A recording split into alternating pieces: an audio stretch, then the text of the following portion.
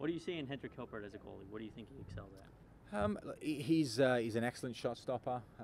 He's coming in has a lot of experience, and was having a good start to pre-season that was curtailed very shortly because of for picking up an injury. And look, we're very fortunate to have a couple of quality goalkeepers, and so we've been kind of afforded the chance to give him a kind of a run of a couple of games right now. But he's got his distribution's good, and I think his ceiling's very high. Mm-hmm. So at what point did he reach? I mean, was this like the first opportunity you saw he had to start at full health? It's he's been working at it and getting very close in practice, and both him and Austin have been excellent in training. Mm-hmm.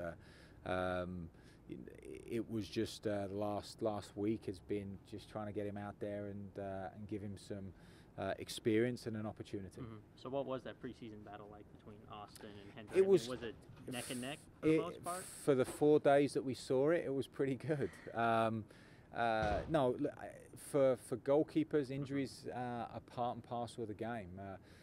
For us, we lost 2 in pre-season with Pat and with Hendrik. So it's nice to have Hendrik back, and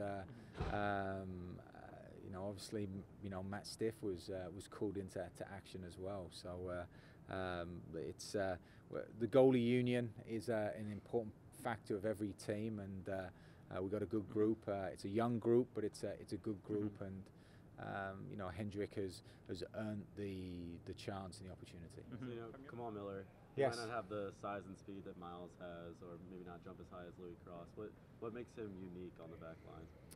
He gives us good balance. He left-sided, left-footed, composed, good on the ball.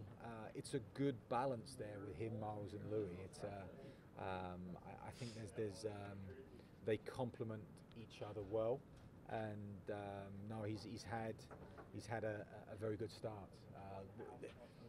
With same as we're talking about goalkeepers, young defenders. The playbook is you try to go with experienced goalkeepers and experienced defenders, but sometimes that can't.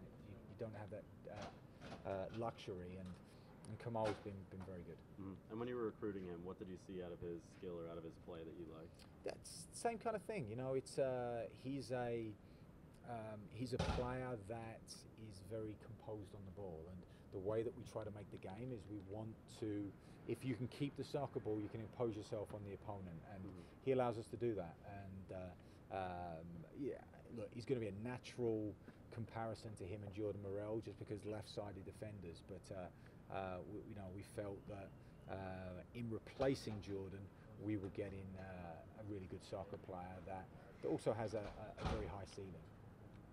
And going off that, with the 3 freshmen starting for Alex, Skylar, and Jordan, do you think at all that there is added pressure for them in those positions? No, they didn't have a chance to play with them. Obviously they came, they know them from recruiting trips, and have watched and observed how well they've done. We needed to fill those spots, and we've never been frightened or concerned to give youth a chance.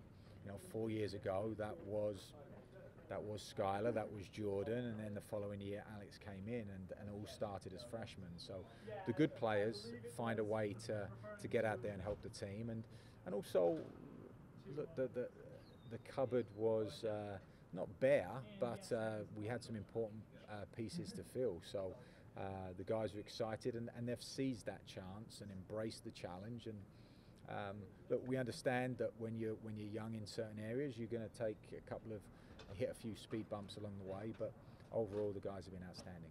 And what do you think was the biggest adjustment for those 3? I think each of them are very different. Austin has played, I think, with a maturity above his age, and now Hendrik coming in as well, is coming from a good pedigree and good background.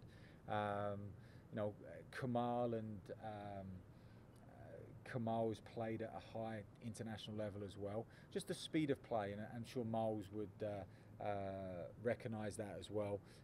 You're put under pressure a lot quicker than they used to, so it's getting used to that, and your ball movement, And look, we're still a work in progress, but we're making some good forward strides.